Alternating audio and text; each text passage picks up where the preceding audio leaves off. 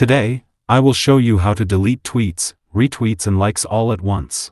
It is totally free, and I do not sell smoke as in other channels that promise you that it is free, and it turns out that it has many limitations for being a free user.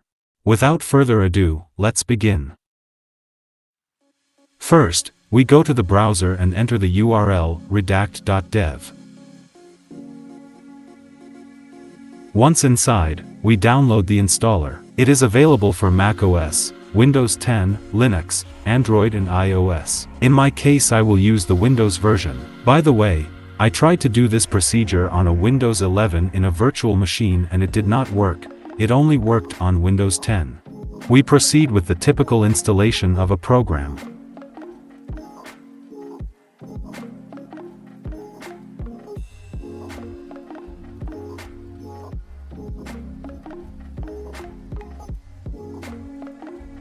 We accept the new firewall rule. We accept the license of use. Before proceeding, I will show you which tweets I want to delete. Now, let's move on. Click on the Services button, search for Twitter, select it, and a button with the Twitter logo and name will be added. Click it, and log in with the Twitter account you want to delete tweets.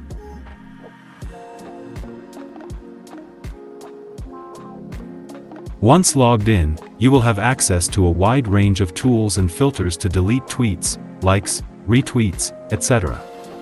You can simply preview your tweets, delete them at once, select and delete or schedule to do a certain action. Now we get down to work. In my case, I will delete tweets that I have generated since yesterday until now. Very important to check what you want to delete. In my case I'll check everything. You obviously filter it in your own way and be very careful not to touch any wrong or misconfigured parameters. Finally I click on Select and Delete. Although, you can also just delete directly.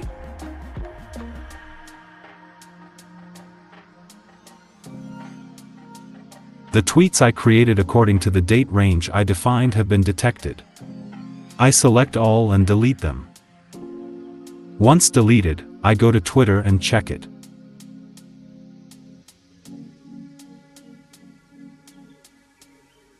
Indeed, the tweets no longer exist. Finally, when you are finished using this tool, you can simply log out. In conclusion, this program is very useful and the best thing is that it is completely free. However, sometimes it doesn't remove or detect all the tweets, especially if you have a large number of tweets, so you have to repeat the process 2, 3, or even more times, depending on the filter you have configured. I don't recommend the select and delete parameter if you have a lot of tweets, just use the delete button. This is my humble opinion and recommendation. I hope you find it as useful as I did. I had to do a lot of research to find a free alternative, so I would appreciate the thumbs up and optionally subscribe to the channel for more useful content like this. Bye.